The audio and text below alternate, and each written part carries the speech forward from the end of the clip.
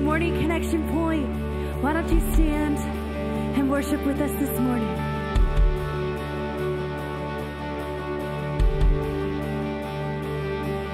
As the Spirit was moving over the water, Spirit, come move over us. Come rest on us. Come rest on us. As the Spirit was moving over the water, Spirit, come move over us. Come rest on us. Come rest on us. So come down, Spirit, when you move, you make my heart pound. When you fill the room, you're here and I know you are moving.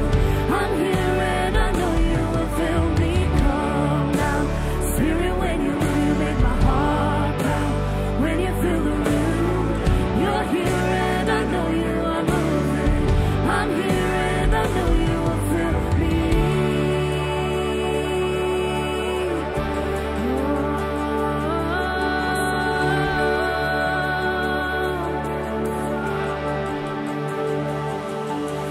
Fire and wind, come and do it again.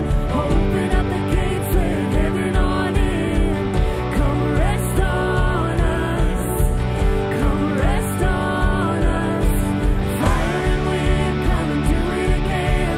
Open up the gates, let heaven on in. Come rest on us.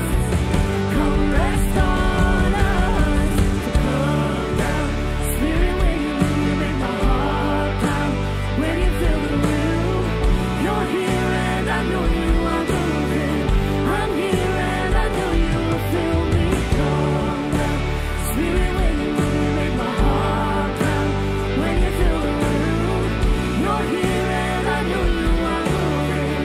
I'm here and I know you will fill me.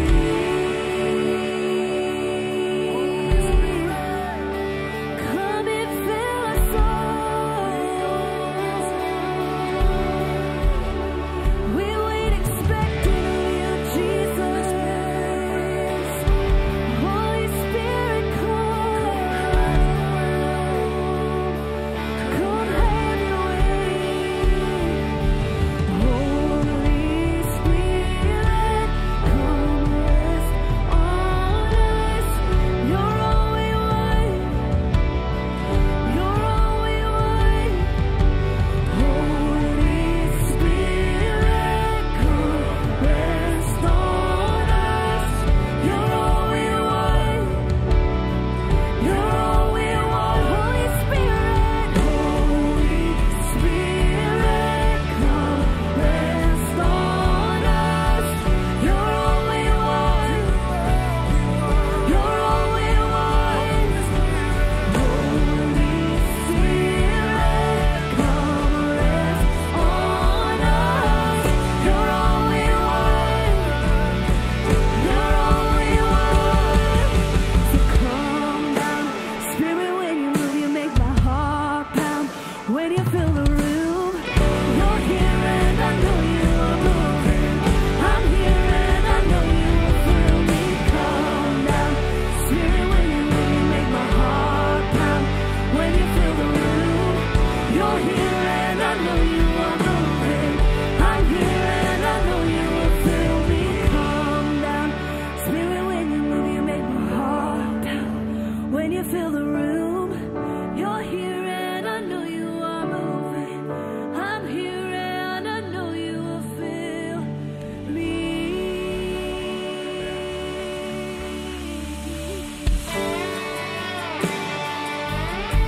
Oh God, we need your spirit this morning. Come have your way, God. Oh, we need you. Oh God, we need you. Sing together. Found in your name the power to save. With only a whisper, mountains shake. Jesus, our hope and strength. Yes, you are. You made a way, unlock these chains. Here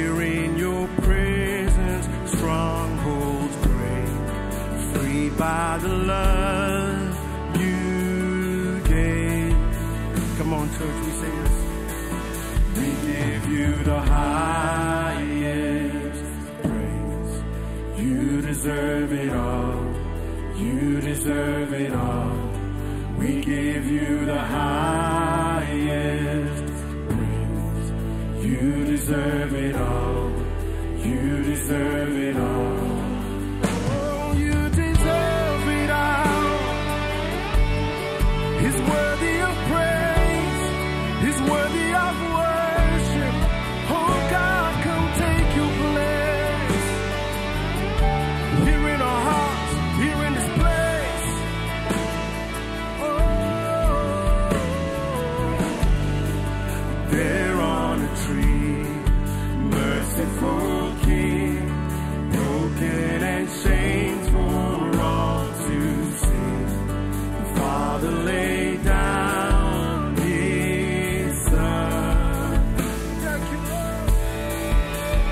Oh, we say, from darkness to light, the dead rise to life. Heaven and earth will join and sing. Jesus has overcome. We say, we give you the highest praise. You deserve it all. You deserve it all. We give you the highest praise. You deserve it all. You deserve it all. We give you the highest praise. You deserve it all. You deserve it all. We give you the highest praise. You deserve it all. You deserve it all. There is none like you, God. There is no one above you. There is no one above you. Oh, we worship. With every breath that's in my lungs, my heart cries out, to you belongs the glory. Come on, we lift our voices. Through every loss or victory, my soul will rise to only bring you glory. With every breath that's in my lungs, my heart cries out, to you belongs the glory. Through every loss or victory, my soul will rise to only bring you glory. God, bring you glory. We give you the highest praise. You deserve it all. You deserve it all. We give you the highest praise. You deserve it all. You deserve it all. We give you the highest praise. The highest praise. You deserve it all. You deserve it all. You deserve it all. The highest praise. You deserve it all. You deserve it all. Oh Lord, you deserve it all.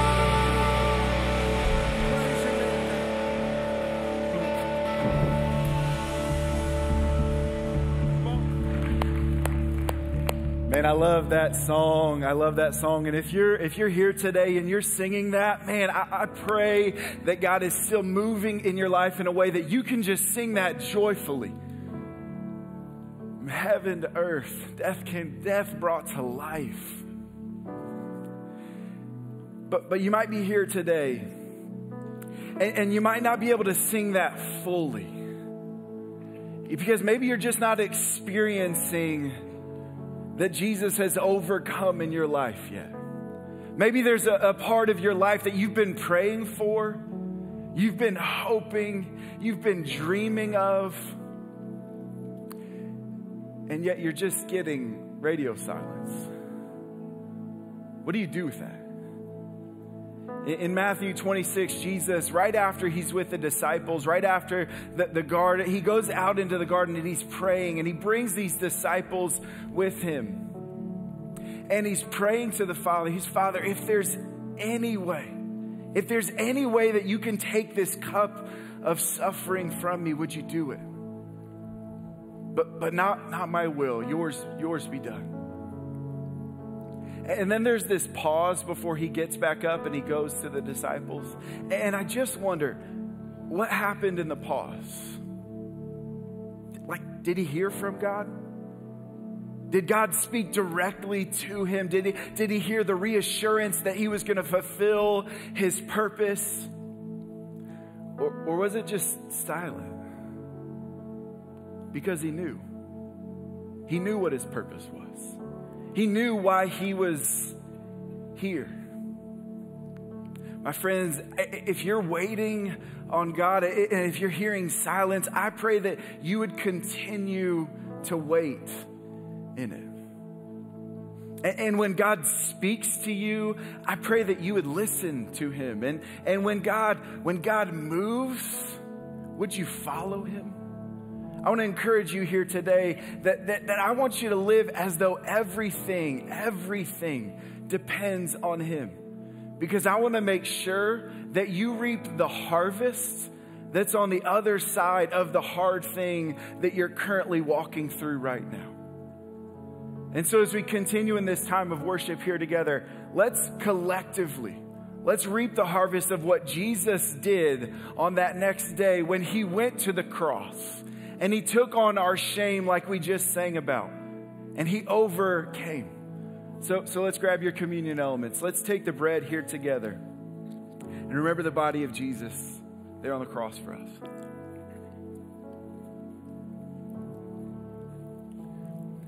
And with the juice, let's remember Jesus' blood that he poured out freely for you and for me. Take and drink.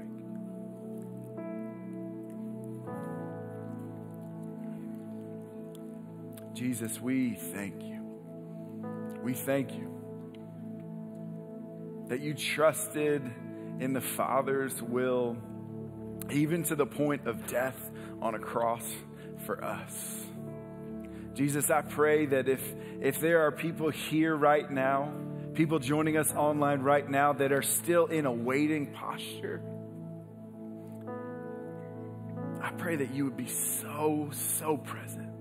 That we would be reminded that we can put all of our trust in you because what you have done for us on the cross. Jesus, we love you, we love you, we love you. It's all in your name we pray. Amen.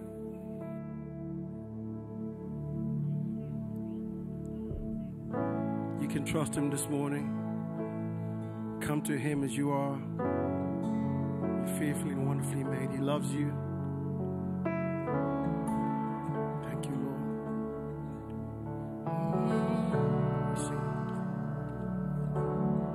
Blessed assurance, Jesus is mine. He's been my fourth man in the fire, time after time.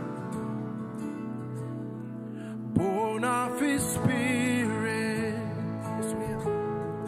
washed in his blood.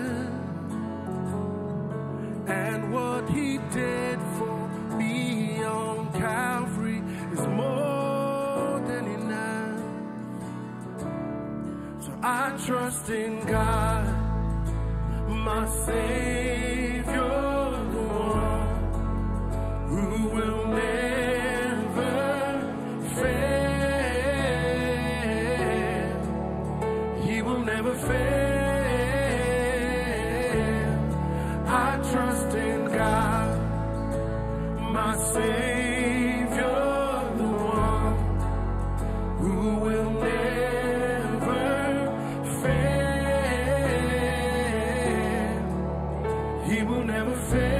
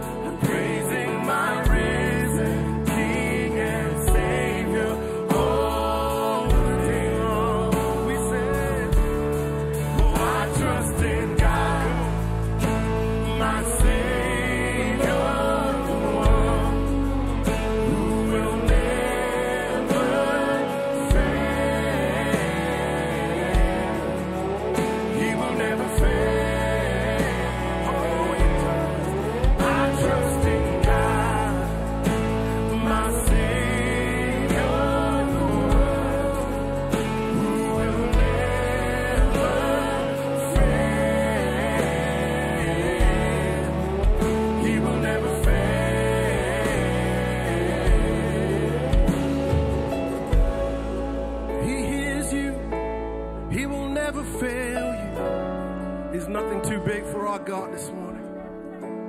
Just lay it down. Put your trust in Him. Lord, we trust you. You make a way.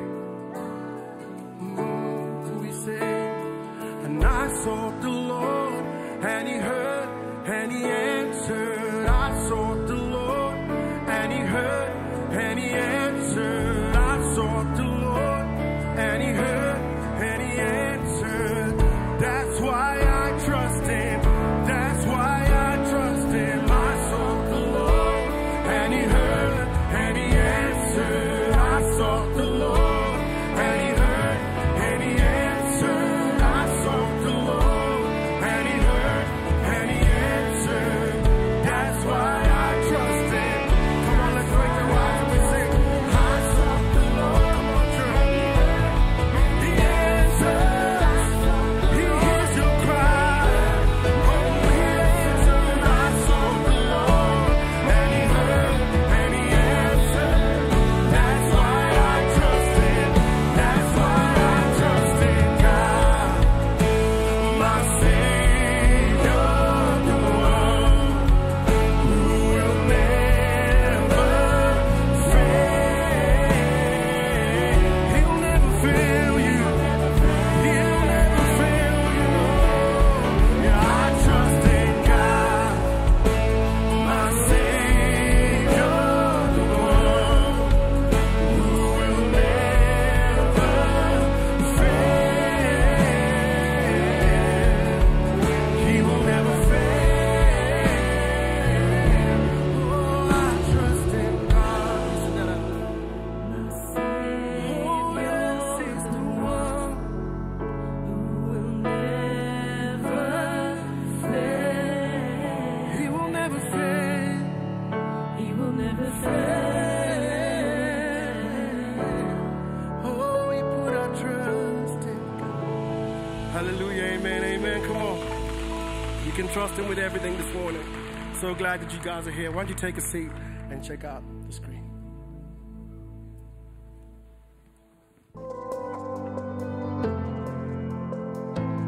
Hey, Connection Point, thank you for prioritizing worshiping with us today. We have two things coming up that we are really excited for. You may remember back in January, we offered our first marriage course, which was a huge success. We prayed and believed we would pilot this course with 25 couples and ended up having to close the event when we reached capacity at 200 couples, which was 400 people. Due to the overwhelming response, we are starting another course on April 10th. Head to cp.news to sign up today. Also, it is so hard to believe that spring is almost here and Easter is just 2 weeks away. Yes, that's correct, 2 weeks. We are so excited to offer Easter services on Thursday, Friday, and Saturday at our Brownsburg location and on Sunday at Brownsburg, Avon, and Fishers.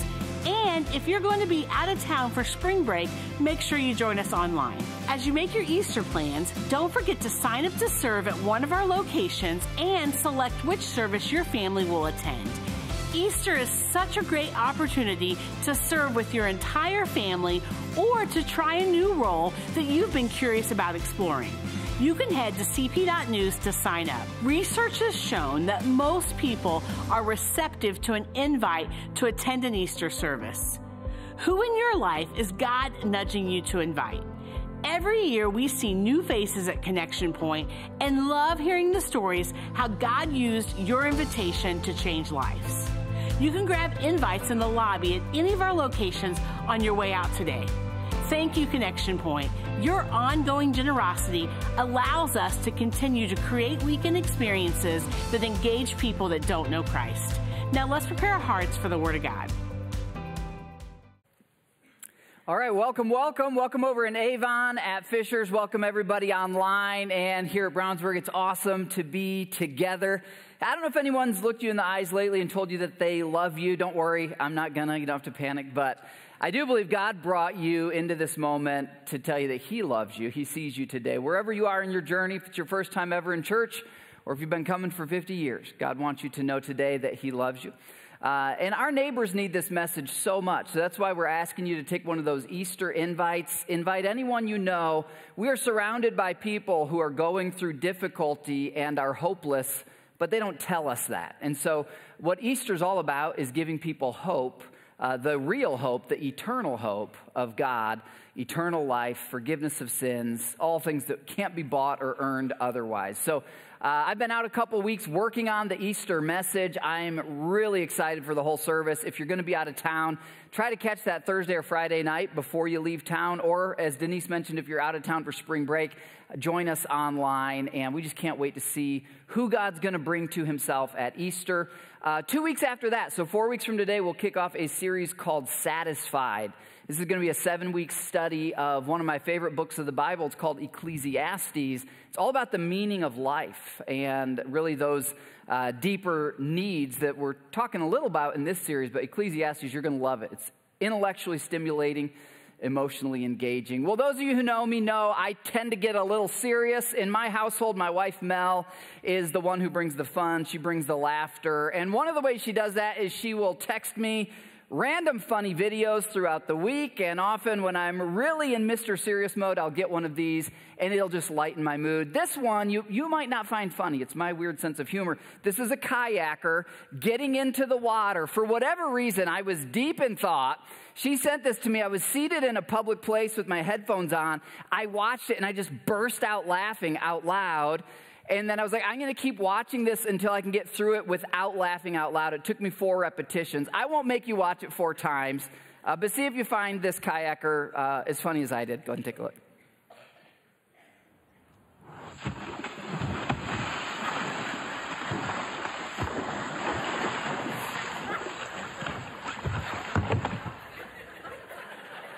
Right? See, this is the best service. You guys laughed the most. You got my own twisted sense of humor.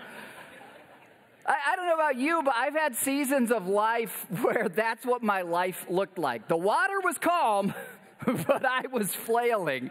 That's actually what we're going to talk about today. How can you avoid living a tiny life? By this, what I mean is a life where you're trapped repeating the same little empty cycle. You're searching for something that's missing. You go all out for it. You wear yourself out, and then you recover, and then you do it again. Now, this is actually how most people live.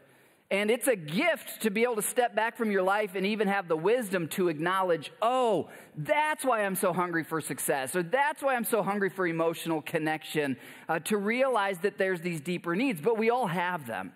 And I want to share with you a true story from my life of a time when this relentless cycle of doing everything I could to meet my deeper needs, it just left me exhausted and exasperated. Those of you who've been here for a while, you've heard parts of this, but I think if you listen in, you're going to hear it go a little bit deeper today.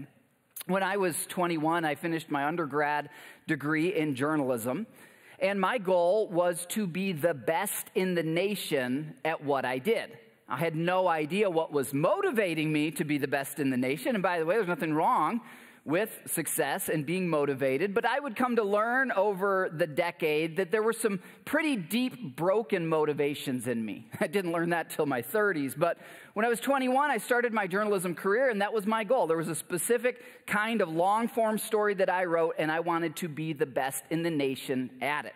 At age 26, I was actually named that, and Charles Gibson from ABC News, Tom Brokaw, a number of other kind of media elites, if you will, invited me out to the Manhattan Club the Yale Club actually in Manhattan, to receive this award that is literally, you're the best person in the country at this under the age of 35.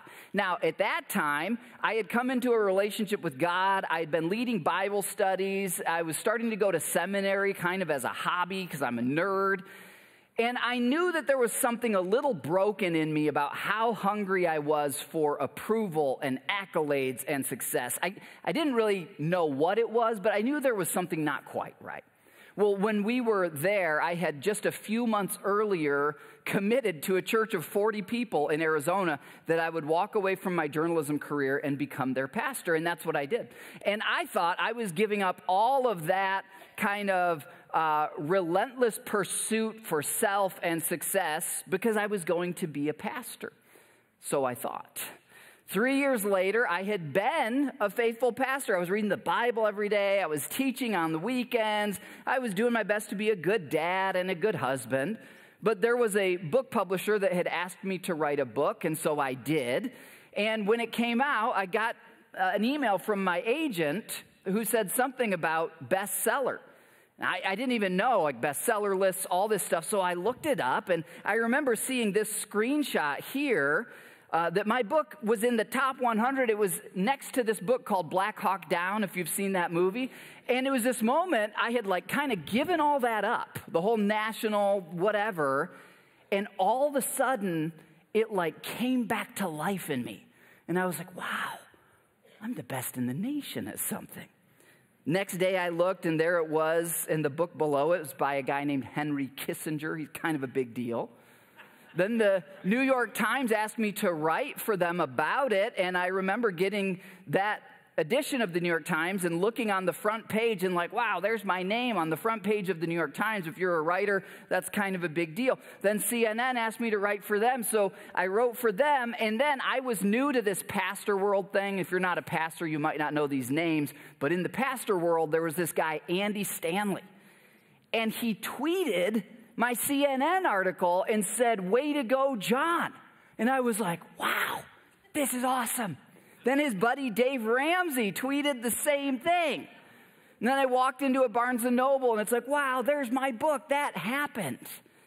And what started off with good motives and good intent became this daily addiction of checking the numbers. Where am I on the bestseller list? Who's talking about me today? What started off well took me right back to where I was 3 years ago. Now, I was still reading my Bible every day.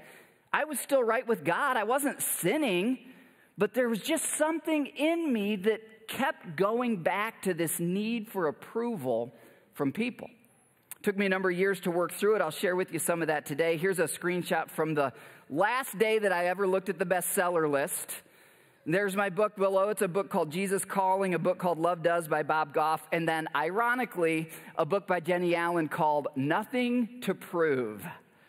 But I hadn't yet learned that in my life. I spent a year in a nonstop adrenaline rush checking all these numbers and bestseller lists, and I would have these highs of these big-time people mentioning me and then these lows of the next week. Well, why didn't anyone mention it this week? We had Jack at home. He was little. I was flying, crisscrossing the country to go speak different places, writing nonstop for everyone who asked. And instead of feeling fulfilled by becoming the best in the nation at something, instead, that rush, that constant effort for approval left me feeling increasingly like this guy. Water in my mouth, water up my nose. I was so empty, I was so depleted, and 3 years later, I was right back where I said I wasn't ever going to go again. Starting at age 30 to see a pattern, but still not seeing it very clear. I remember telling my wife, Mel, I had worked as a Starbucks barista in college, and I remember telling her 1 year into all that, I was like, babe, I am so depressed and exhausted, I would rather be a Starbucks barista than all this success. Like, it's just killing me. And I never would have thought that from the outside. And what I didn't realize, and God would reveal to me over the next few years, is that there were deep, unmet needs in me that I was looking to have those met through my success. I never would have said it this way, but now, about 10 years later, looking back, I can see that this is one of the things that was going on in my mind. I'm not seen. That's a family of origin thing for me. My family, they're good people. They just don't ever check in. You know, they don't call you on your birthday or any day. And as a youngest who was kind of an accident, you just kind of get this impression like, I'm not seen. I never would have said that in my 20s when I was going after all this approval and success, but I think something going on in my heart was this: I'm not seen, so maybe if I become the best in the nation at something. Or for some of you, if you're kind of an achiever, it's maybe like, I'm not seen, so maybe if I get super successful, then I'll be seen. Turned out my family didn't care. They didn't care about best-selling books. They didn't care about national journalism awards. The same people who didn't call me on my birthday before all those things also didn't call me on my birthday or any day after those things. It didn't change them. It didn't meet that deep need that I had. And I started to realize, though I still didn't have clarity about all that was motivating me, I started to realize there's some deep things in me that are motivating me that if I don't somehow get those to God, not just be a Christian and know the Bible and kind of believe in God, but if I don't get my deepest needs to God, I'm going to spend the rest of my life on earth in this tiny cycle, exhausting myself to try to grasp at something that really is impossible to grab, only God can give. Here's another childhood wound that was driving me. I didn't know it.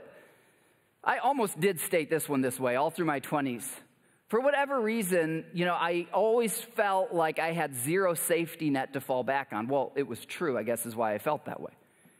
And so I remember telling Mel, even in our 20s, I'm going to get to where we own our house outright, there's no mortgage, and if we reach this certain amount of net worth, then I will feel secure and provided for. Now, some of you, you've said that same thing, and you've gotten there, and then you realize, I actually don't feel any more secure and provided for. I remember getting to those goals, wrecked my body and my health in the process, achieved them at age 31, and then felt emptier than I had ever felt before. I was depleted. I was so disappointed. I had given everything to get these things, and I still didn't feel that acceptance that I was longing for or that security. I wonder in your life, if you're honest, have you ever felt something like that? Can you relate to the disappointment? Can you relate to the depletion? I wonder if you're honest, where are you exhausting yourself right now in your life in that fruitless search for something that's missing? Where, if you're honest, do you feel a little bit like this guy? The waters of life, if you're honest, are actually fairly calm. The family's healthy, the bills are paid, life's okay, there's a roof over your head, but inside you feel like this. I wonder if you'd be honest just between yourself and God, where this past week or this past month, where have you been the most disappointed, the most let down? I would encourage you to open that area up to God even right now, because those areas where we're the most disappointed are often kind of like a lid that if you'll open it, it connects down into your heart, into these deeper broken areas that we all have. Maybe you're incredibly disappointed by a family member where you sacrifice for them and you do all these things, but they won't show up and love you in the same way. Most likely under that lid, there's a need for connection that perhaps no other human can actually meet. If you're running after financial success or after accolades, there's needs under there like I described in my life. We all have them. And I want to give you an insight today that I believe those wounds are actually the very starting point of you getting on a journey of a deeper relationship with God where you start to actually experience God in your daily life. That's what I'd like to share with you today. And it's this moving beyond just asking God to fix your problem, to fix the pain. Like a lot of times we look at the lid and we see the pain and it's like, just fix that pain.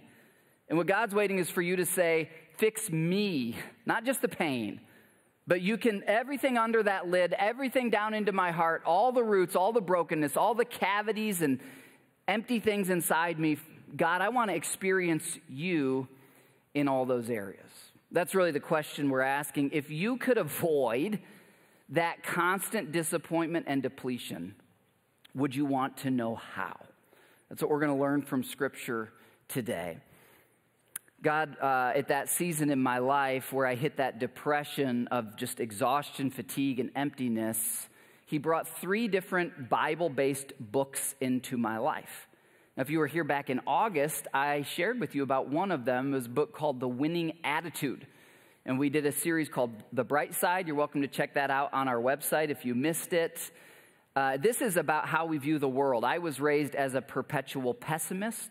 So God used that book to really lift my outlook. But the book I want to introduce to you today was a book that went much deeper, a book that is really about how you view yourself, a book that's really about your identity. And it's not an exaggeration to say that this next book I want to share with you, it changed me in a way that has changed my appetites and every domain of my life. Here's what happened. I had this Toyota Land Cruiser at the time. We lived in the mountains, the high elevation pines there in Arizona, and there were all these logging trails around. They're just like two ruts through the woods that the logging trucks use. And I was so low, this book I'm about to show you was the first audio book I ever listened to, and I would put it on, and I would hop in my Land Cruiser, and I would just go out driving on these trails.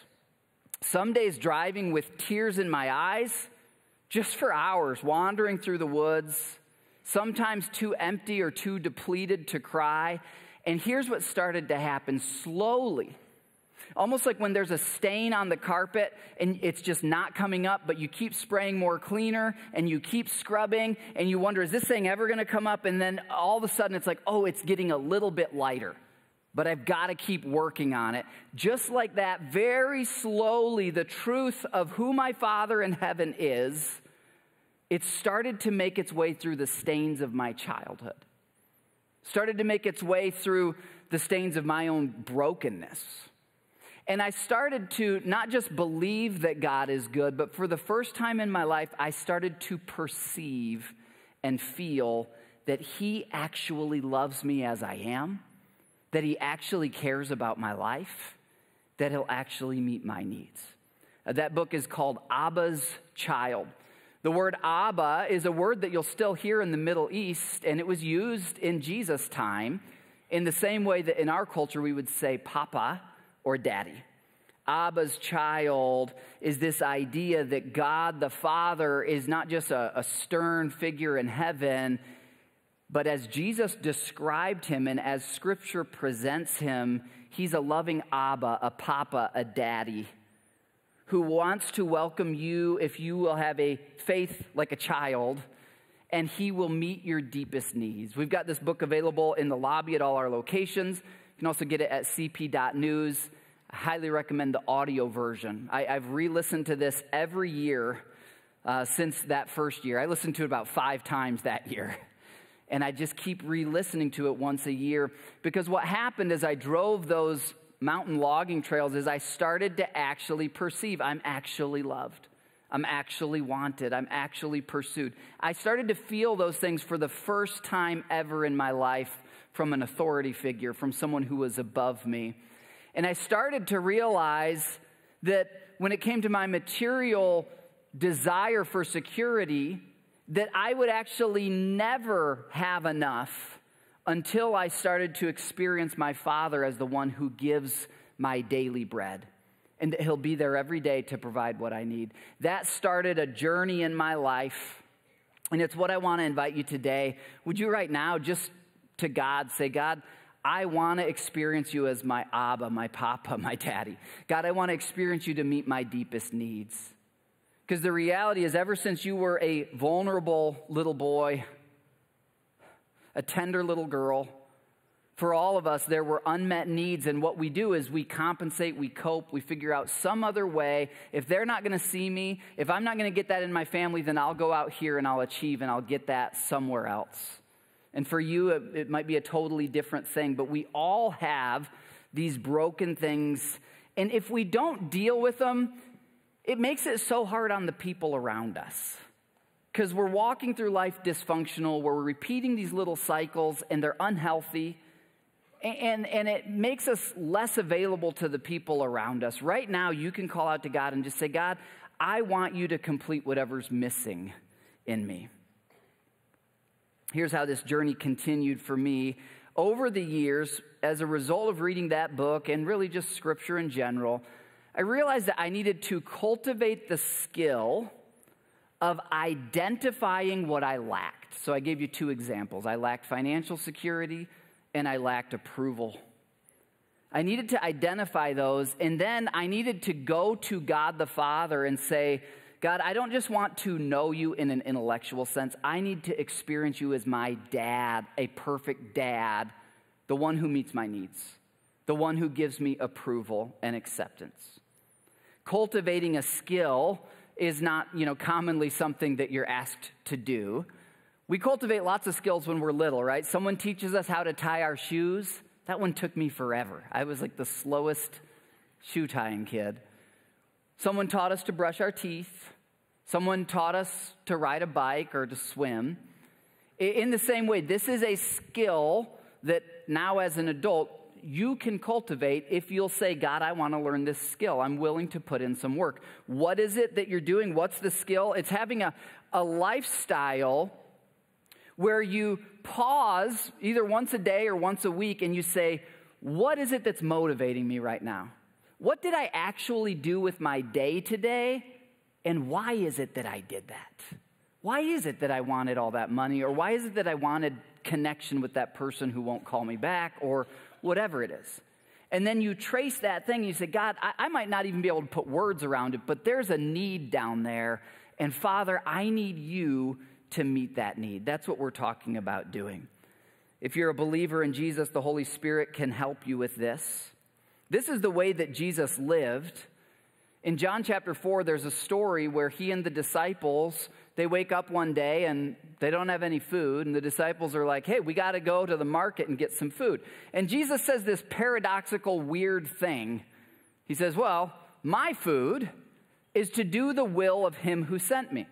I can imagine Peter and the guys being like, okay, good. We're going to go get some bagels, like good for you. Our stomachs are growling. What did Jesus mean? Well, food, what does it do? It meets your inner need. It sustains you. It energizes you. And what Jesus said in his words and what he models in his life is that it is God the Father, the one creator and sustainer of the universe, who's actually the one who can meet your inner needs, who can actually sustain you when nothing else will, who can actually energize you when nothing else can. One of my favorite examples of Jesus teaching this is what's called the Lord's Prayer. And maybe you've heard it before. I'll walk through it really fast. Here's how it goes. It's Matthew 6. This is how Jesus teaches us to pray. By the way, it's a very short prayer. If you like short prayers, you and Jesus are on the same page, okay? He said, this then is how you should pray. Our Father in heaven, hallowed or exalted be your name. Your kingdom come, your will be done, here on earth just as it is in heaven. Father, give us today our daily bread. Forgive us our debts, our mistakes, our trespasses, just as we forgive those who've made mistakes against us. And do not lead us into temptation, but deliver us from the evil one. For yours is the kingdom and the power and the glory forever. Amen. That's it. Very short prayer. I had read that prayer many, many times, but it was after going through that book, Abba's Child, and starting to open the lids on some of those deeper needs in my life that the Holy Spirit, one day I was reading the Lord's Prayer, and it was this aha moment. This prayer is actually an on-ramp of you getting your needs to the Father. I'll show you that in just a moment here. But think of a highway. The only proper way to get on is on the on-ramp. And really what Jesus, you'll see this as we walk through it, what Jesus is teaching you, it's less about memorizing these words. Some Christian traditions, maybe some of you as kids, you had to do that. And you have those words memorized, but they mean nothing to you. I don't think it matters that much if you memorize the words, but I think the principle of it is kind of life or death. If you really want to see God show up in your inner life, what Jesus is saying is every day bring your needs to the Father. Prayer is the on-ramp of saying, God, here's what I need. Because what does he ask for? I need bread. I need forgiveness. I need protection. It's very much a child to a parent saying, here's what I lack. Will you provide it for me? This is what the Lord's Prayer does. I'll walk you through these real quick. Not going to do long little sermons on each of these, but notice these needs that you and I have. They're universal. We all have a need for identity, don't we? Now, culture changes across centuries and generations. There was a time when they found their identity in their nation, nationalism. There's a time when people found great identity in their family. I'm a Smith or I'm a whatever. Oh, you're part of, People find identity in sports. I found my identity in an unhealthy way in achievement. Your identity, by the way, is not your gender. It's not your sexual attraction. It's not even how you feel. If you make your identity one of those things, you're going to be as empty as I was when I thought success could be my identity. Look at those two words, our Father, which when you're praying this individually, you're saying, God, you're my Father. What Jesus is instructing us and modeling us, the on-ramp of your desires, is saying, come to God every day with your need for an identity. Because whether you realize it or not, we're all marching through life trying to answer the question, who am I? And where do I belong? And Satan's got lots of places that will tell you, you belong here and this is who you are, that will actually lead you to, fruitless living, empty living. Hundreds of options. And so Jesus says, hey, believer, start your day every day or have a moment every day where you say, God, creator of the universe, thank you that through Jesus, I'm your child. That's who I am. Who I am is not my career. It's not my net worth. It's not my accomplishments. It's that the one true God of the universe loved me enough to die on a cross for me, and I'm in right relationship with him, and I will always belong in his family. And no matter what anyone says about me on the internet or in my workplace or how disappointed my relatives are with me or anything else, I have a good identity and I belong because of my Father. And so in the same way, each little phrase of this short prayer actually, if you open your heart, goes down to those deep, deep caverns of your soul where you have unmet needs. The need for security and provision. Where is your Father? He's in heaven. The idea here isn't that he's distant from you.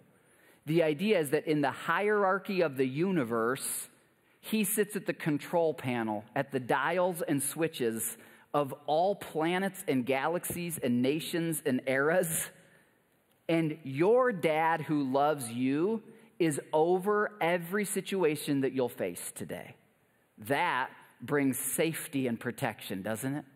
That's what hallowed be your name. It means exalted. And so for me, I tend to run through this little prayer right before I go to bed at night because I'm kind of a night owl. And I don't typically recite the whole thing, but I'll grab a little phrase like that, my Father, and I'll just say, God, where am I finding my identity today? Well, I thank you that I got to do that. That was fulfilling, but that's not my identity. These people said these nice things about me, but that's not my identity. I'm your son. Help me live like your son today. And you can do this same thing. This can become a habit in your life. God, I find who I am in you, and I find where I belong in you. God, you're in heaven, so I just thank you right now that you're over every nation that's at war. You're over both political parties. Good thing, because, goodness, it's just, there's a lot of mess in this world, and I'm so glad you're above it, because otherwise I'd have so much anxiety in my life. And you're hallowed. You're going to win in the end, even if I see some temporary losses for what is right now. Here's some other needs that you have. You have a need for someone to listen to you, don't you? You have a need for someone to help you. There's nothing wrong with reaching out to another person, but if you never reach up to the Father, those people aren't going to actually fulfill.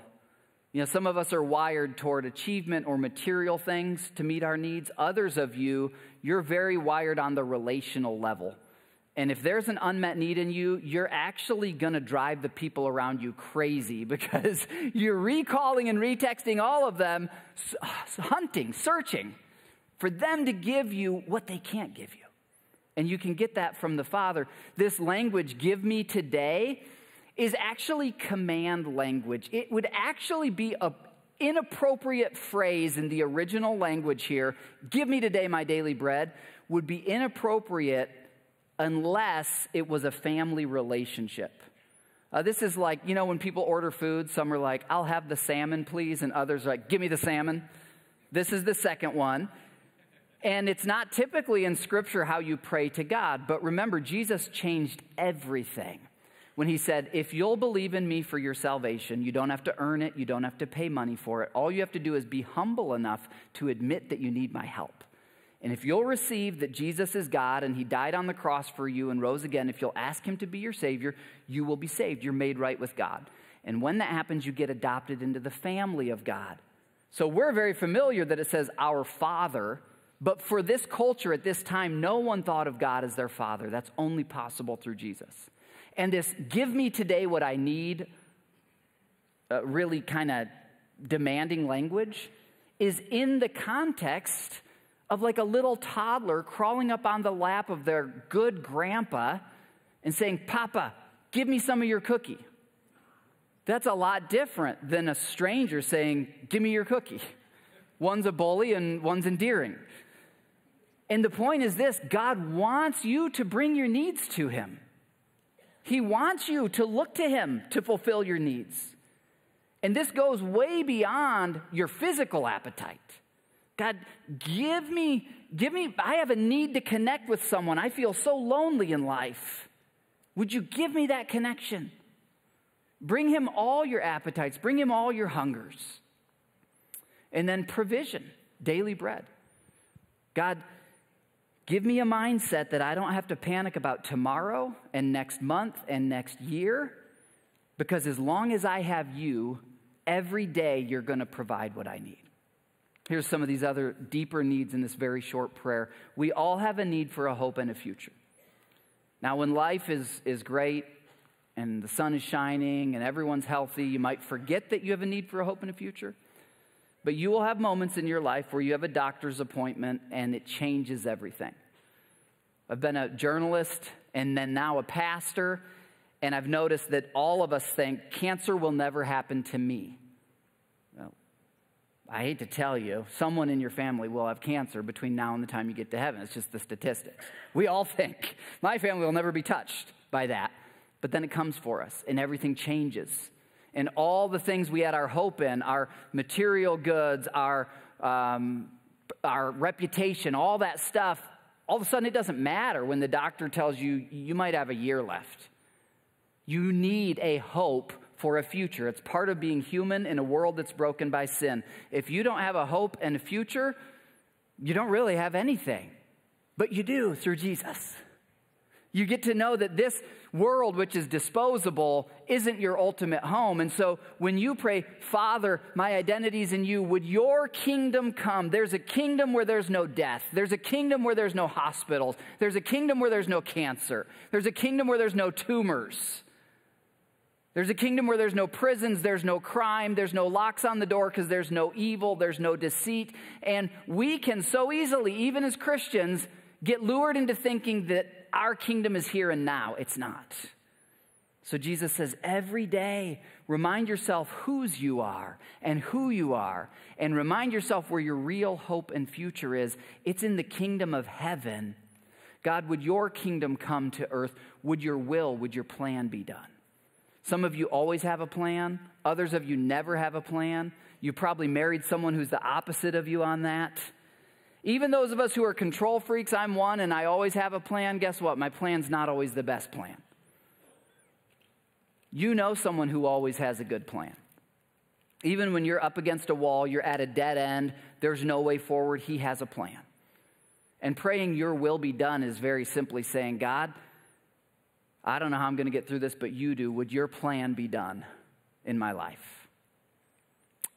On earth as it is in heaven, why is it after you trust in Jesus, if you've been made right with God and now you get to experience eternal life, why don't you zip right up to heaven? Why do you have to stay down here in this world of wars and cancers and divorce and evil and racism and hatred? Why? Because just like Jesus, you are now in this world to be an agent, an activator of the kingdom of heaven on earth, to bring heaven to earth. That's what we get to do collectively as a church. So what each of you do every day as a follower of Jesus in your workplace, in your family, you're bringing heaven to earth. And when we pray very simply, on earth as it is in heaven, it's a surrender to say, God, now I know who I am. I know that I'm safe. I know that you've got a plan. I know I've got a hope and a future. And what's my purpose today? It's not to just meet every appetite I have. It's not to just be safe. It's not to avoid pain. It's to join you in doing great things that bring your perfect kingdom into this broken world. We also all have a need for release from shame, release from guilt. We have this deep need to know I'm in right relationship with the people that matter to me. And if you didn't get that from your family of origin, there's no relationship humanly that will ever give you that. And by the way, every family of origin's broken, okay? So when Jesus says, every day when you pray, include these two little words, forgive me. I love this because, you know, there are a lot of buildings that have crosses on them that call themselves churches, but they no longer teach the pure, peaceful message of Jesus, which is that his work is what gets you right with God, not your work. And it's easy. There's a lot of, quote, churches that actually teach behavior modification. Do these things and don't do these things, and then you'll be a good Christian. Now, yes, we should seek to follow Jesus and look more like him every day, but he tells us you're probably going to need to ask for forgiveness every day of your life. And you know what? That's kind of a weight off, isn't it? If you're seeking to live for God and you mess up, you just come back to him every day. Father, forgive me. And you can know every day that you're right with God. By the way, if you're here today and you don't know today that you're right with God, you can right now call out to Jesus to be your Savior in a life-changing way. Scripture says if you believe in the name of the Lord Jesus Christ, you will be saved. Simply declare that he's God. Declare your need for him, that you know you've sinned and messed up. Ask him to forgive your sins and invite you into the family of God. And if you do that, please tell someone around you, tell whoever invited you, or tell one of our pastors here after the service, because there's a whole new world that is opened up for you the moment you do that. We also have a need to be in a great family. Interesting, Jesus says to pray, forgive me my mistakes as I forgive those who've made mistakes against me. That's how he teaches us. That's how we're to live. And part of this is realizing, you know what, it might not be in my nature to forgive that person who wronged me. I could hold a grudge beyond my death. Some of us have that in us. But what does our dad do? What does our family do? You've got a great family name to live up to. So when I pray through the Lord's Prayer, it's this reminder, God, not only do I need forgiveness every day, but if I'm going to be like you, Papa, Abba, Daddy, I'm going to need your help to make me like you in forgiving those people who didn't do right by me. Need for a protector, lead me not into temptation. Need for a rescuer, deliver me out of evil. Need to belong in a great family. Yours is the kingdom. The kingdom. It's this idea that even though this world is temporary, your dad in heaven already owns every acre of real estate. Every square foot of every building. People think they own it. They die, their kids sell it, their kids ruin themselves with all the money, and then someone else thinks they own it. And it's just cycling through. He actually owns it all. It's his kingdom. Romans chapter 8 tells you that you are a co-heir with Christ. And so if you're a person like me from my childhood who operates from a scarcity mentality that you'll never have enough, you can actually look around at everything and realize your dad owns it all. And when you pray daily, Lord, my purpose on earth, your kingdom come, your will be done through me, he will give you exactly what you need every day to do his work on earth. This is how Jesus lived. He'd show up, people would feed him. He needs a donkey, oh, here's a guy with a donkey. Like, he just provides. He gives you what you need, and it changes your mindset from thinking, oh, I'm never going to have enough, to, wow, my dad owns it all. He's just a good dad who's not going to spoil me by giving me so much that I mess myself up. And I just got to trust him, that as I walk with him and I live for him every day, he'll meter out exactly what I need for today. Last need here is that he's more powerful than that unjust boss. Some of you, you've got a boss you report to, they're a liar, they're just pure evil. And you're like, why do I have to work for this person? Don't worry, your dad's over that. He's over every government, he's over every military. And the day will come when all people will see how good he is. Yours is the power and the glory. God is eager to meet your every need, but if you don't look to him, you'll find yourself drowning even when the water's calm, just like this guy. The water's calm, but he's not. And that's me anytime, which I still do, that I start to look to meet my needs outside of God. So I wonder which of these two, the flailing kayaker or this next one, which of these two best illustrates your life lately? They're both in calm water. And I don't mean your circumstances. Jesus said, in this world you will have trouble, but take heart, I've overcome the world. So your circumstances can be a total storm, and you can be this calm inside through your relationship with God. Or vice versa, your circumstances could be clear sailing, and inside you're all turbulent. The Father that you have in heaven is the Father spoken of when Scripture says, the Lord is my shepherd, so I won't want for anything. He makes me lie down in green pastures. There's rest, there's food. He leads me beside quiet and still waters. That's your Father. He wants you to experience that today. Well, again, if you want to join me on this journey, here's the book, Abba's Child. It's available in the lobby. We've got the link at cp.news. You can, as you start cultivating this skill, you'll start to realize 2 or 3 or 4 areas of deep need in your life.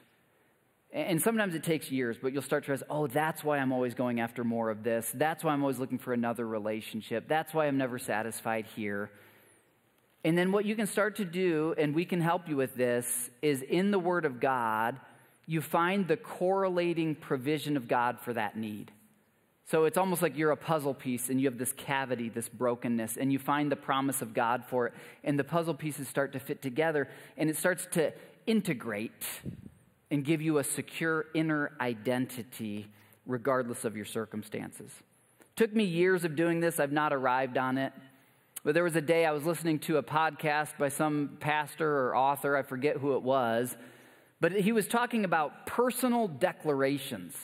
And at first I thought, that sounds so weird. But then as I was praying later, I realized, I know all these needs, and I know these Bible verses that correlate to the needs. What if I just sit down and write out, here's who I am? I have a son named Jack, and I thought, what if Jack was my age and I was older, and he had the deep needs that I have? What would I tell him? So I'm going to show you just a little bit of my daily declarations. This won't be long. This isn't all of it, but you can see highlighted there, what is the first line? It asks this question, who am I? And then it says, I am an heir to the largest fortune in human history. Now, you might look at me like I'm crazy, but I genuinely believe that's true. And believing that is true these last 10 years of my life is totally changed. It's just totally changed the way I live. That I know that my Father's always going to give me what I need as long as I'm pursuing His work in the world. The next highlighted line there says that I've been adopted into the family of God. By the way, I could give you 10 scripture references for each of these, but these are just samples. I needed to know as a youngest who was an accident and then was pretty much just an inconvenience for my family, I needed to know I have a Father who wanted me, who sought me out, who checks in on me every day. The third highlighted line there says, I'm always wanted. I'm always pursued. I'm always provided for. And I'm always accepted by my Father. If you've placed your faith in Christ, these are true of you. Now, you might have other deep internal needs. I just want to give you this as an example. You don't have to do this the same way. It might seem overwhelming. But the idea is this. It's the big idea. Cultivate the skill of identifying what you lack and then finding it in the Father. I just wanted to show you in my life what it looks like. Now, I'm not going to walk through these 3 phases in detail. I'll just kind of summarize it for you. Cultivating the skill, just ask God to help you with this. Make this a way of life. Make it something you do every day. Catch yourself when you get in those old feeding patterns. That's why my closest friends know I'm not allowed to check my book sales ranks. I'm just not allowed to because it's not healthy for me. I'll start to find my identity in that, and it's just not my best self. Identify what you lack is really just having those times daily or weekly where you kind of pause and you just reflect, what am I actually going after in life right now? And am I even asking the Father to provide that? You can ask the Holy Spirit to help you with that. You can also ask insightful people. Some people in the body of Christ just have a gift to help you unpack your deeper needs. Most counselors and therapists have that gift. Third, then, find what you lack in the Father. So I'd encourage you, no one ever taught me to pray the Lord's Prayer every day, which maybe is good because I didn't have it as some hollow religious thing. But after I realized, this is about my needs, that's now just when I go to bed at night, I just lay there and I just kind of go through those ideas. You're my Father. You're over everything. It's about your kingdom. Help me be an agent for your kingdom. Lord, I've got a lot of appetites that are unmet. Give me my daily bread, etc. And then lastly, you can find specific Bible promises around the things that you need. And you can take a picture of this if you need. There's a website called gotquestions.org. Type in any of your needs in there, and it will lead you to great scriptures. And then these Life Application Study Bibles. This is about a $40 Bible that we'll give to you today for free if you'll read it, because it's changed my life. It'll change your life. And it has in the back all sorts of topics you can look up. So you could look up achievement, relationships, success, money, whatever else. Okay. Earlier I showed you this contrast of the flailing kayaker. And then I showed you a serene, peaceful lake. But really the picture I should have shown should have been this one. If you look closely, there's actually two people in this kayak. There's a child in the front and a father in the back. This is how God actually wants you living your life. It's not that you're in the storm alone, you're not in the boat alone and just calling out to him for help. He's in the boat with you. This is what Jesus makes possible as a way of life. When God began teaching me these things I've shared with you today, I was 31 years old. But in my soul, there was still a little boy who had never been affirmed, who'd never been approved of. And in God's plan, right at that age of my life, my son Jack was this age. That tender age where they will just look up to you with these eyes of like, I need you. Will you affirm me? Will you love me? Will you value me? Will you hug me? At that age, it's so healthy and normal for a child to see themselves as a dependent. When a child that age is on family vacation, they're not wondering, do we need to stop for gas? Where are we going to eat? I hope they thought of a hotel to stay at. All they need to know is mom and dad are here. Mom or dad is here. And that's where the Father wants to get us back to.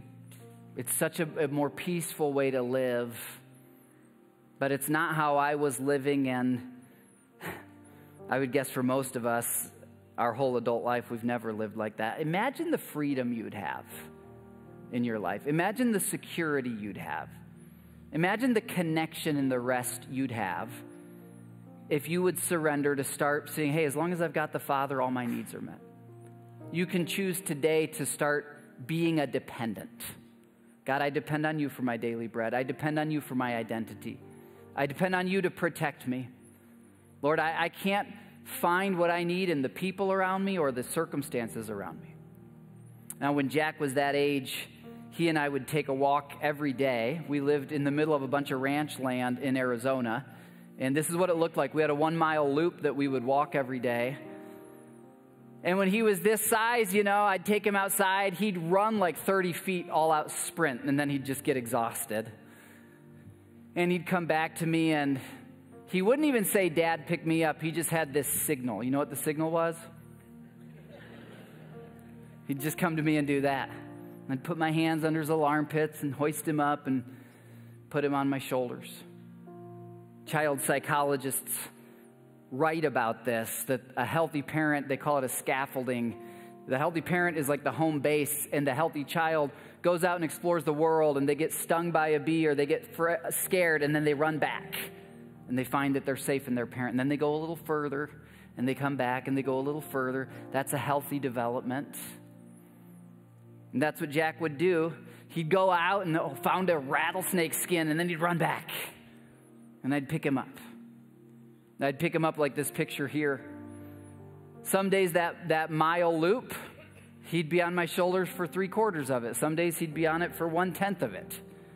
It all depended on what kind of day he was having and what kind of things he was experiencing. But one thing that was always the same is there would be at least one point that he'd run to me and go like this.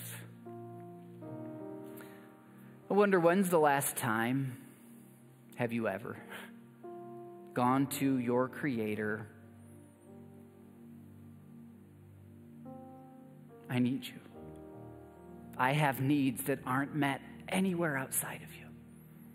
Would you pick me up? Would you do for me what I can't do for myself? He's the scaffolding to which you can always retreat. He's the only one who can meet your deepest needs. Your Creator wants to love you like this. A healthy dad with a healthy boy or girl. And just you knowing that when you're in His arms, when you're close to Him, it doesn't matter if you have to sit in an MRI tube for a while. It's okay if you have to go to a funeral. When the house feels empty, when you feel alone, when your body aches and wears out in this broken world, He's there. And you find in Him a security and acceptance, a provision that no one else and nothing else can give. I'd love to pray that for you right now if you'd just stand together with me. Father, I pray right now. I pray for every single person in this moment. You see them. Some are in other states, some are at other locations, many of us here. God, you see every disease, you see every heartache, you see every shame and guilt. Lord, you see the person who walked into this moment so lonely. You see the person who's so broken. You see the person who's without hope. Almighty God, we thank you that through the real person of Jesus, we got to see you in human form. And you say, come to me, all you who are weary and broken and heavy laden. I will give you rest. Rest for your souls. So, Father, we open up the lids and the compartments to the deepest caverns of our souls today. May we experience you as our Abba, as our Daddy, as our Papa. Lord, where we've looked to other things to give us security or accolades or approval or connection, we now look to you. And God, we pray that you'd make us more like Jesus, that we would make it our food to find all our needs met in you every single day. We pray in Jesus' name. Amen. Amen. So good. Let our hearts respond in worship.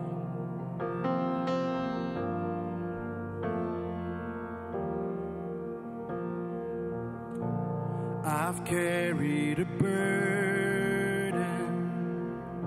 for too long on my own. I wasn't created to bear it alone. I hear your invitation to let it all go. And I see it now, I'm laying it down, and I know that I need you. I run to the Father, I fall into grace. I'm done with the hiding, no reason to wait. My heart needs a surgeon, my soul needs a friend, so I run to the Father again and again and again.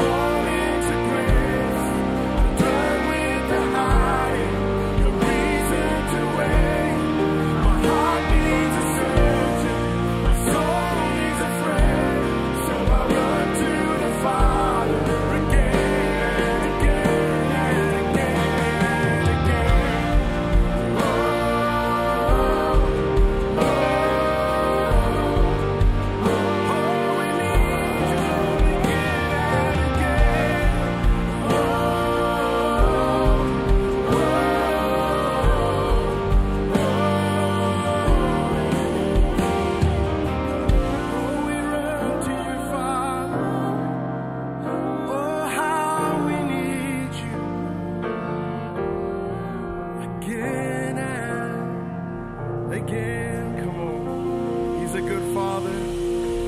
He's a good, good Father. Just remember that you're loved, that you're never forgotten, that you're never alone, that God's for you, He's with you through it all. It's been a great time, guys, church today.